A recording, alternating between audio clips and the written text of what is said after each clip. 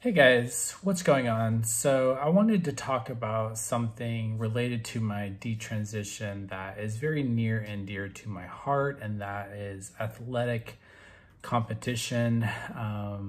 So this is actually one of the biggest reasons why I am very excited and enthusiastic about my detransition is that it allows me to compete in sports. And I know some people might say, oh, well, trans women are allowed to compete in sports. So you could have done that when you were, identifying as trans.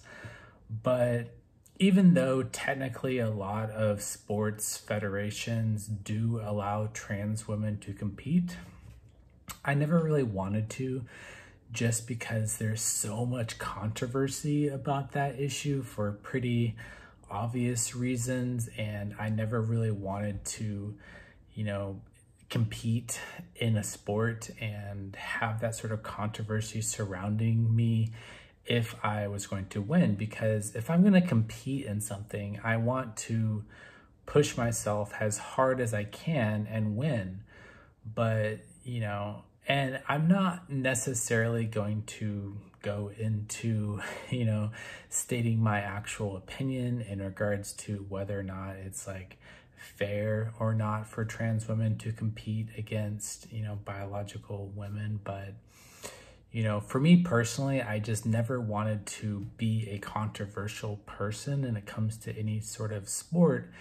And so, during my 8 years of, identifying as trans and being on hormones, I got involved in various levels of physical fitness. I got interested in like powerlifting, and I got interested in like long distance running, but I always sort of lost interest because in my mind, like, why am I doing this if I can't actually compete? And I never really felt like there is a way for me to compete in a way that wouldn't be like super controversial. Now, obviously some trans women do compete in women's sports, and they're not shy of the controversy, but that just wasn't me. I just didn't want to have the work that I put into my training to be compromised by the controversy that comes from trans women competing in sports. And I now with my detransition, I can compete as a male. And while of course when I was trans, I could have competed in the male category and not have any controversy given that I was born male. But because I was taking, estrogen, and I didn't have any testosterone or negligible amounts of testosterone in my body, I was basically at a huge performance disadvantage relative to other people who were born male. So it wasn't really a good situation. And, personally, I think that like trans, people kind of need like their own separate like sports divisions in order to sort of alleviate a lot of these controversies. And maybe I'm just gonna get canceled for that opinion, just what I stated right there. But that's sort of my personal belief. And I'm not gonna go much further down that pathway. But for me, it was just mostly about not wanting to stir up all the controversy, and whether the controversy is warranted or not warranted. I just didn't want to have all that attention drawn to me as like an athlete. And this was very frustrating to me because, I'm a very competitive person. I've always had a very strong competitive energy, and I've always been into fitness in some way or another, but I never really had an outlet for that physical competitive energy. And so throughout my whole 8 years of transition, I kind of just gave up on sports. And this was really sad to me because I think, sports are great. They're a great way to, get out that competitive energy. And, if you have it and that's bottled up inside of you, it kind of sucks. But now that I'm detransitioned, and I am no longer having that performance hit in terms of taking hormones and stuff. And now that my body is like running naturally again on testosterone, I feel like I have a chance to, engage in those competitive activities in order to, just get all this energy out of my body that I've been storing up for all these years. So, I have a lot of injuries in my body. I've like dislocated my right shoulder like over 10 times. So probably not going to really do anything related to like strength or anything like that. But I have always had an interest in long distance running or just running in general, but I never really took it anywhere.